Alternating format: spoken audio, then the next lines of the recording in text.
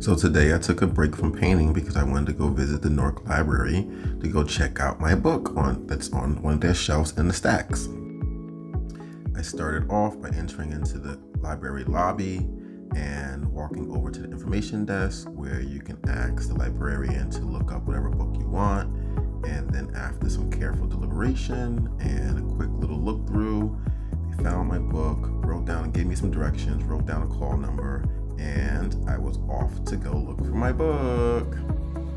In 2018, the library acquired 4 copies of my book, 2 for their stacks, 1 for their special collections department, and the other one, I don't know where it went.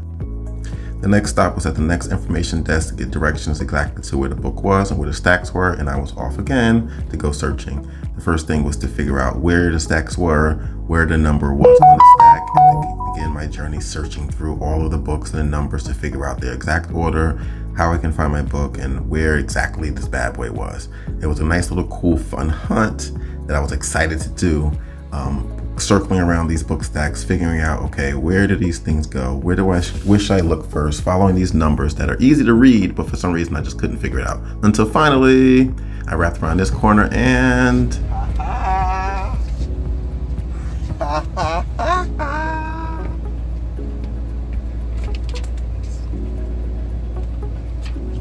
out my book. If anybody wants to come check it out, here we are in the Newark Library.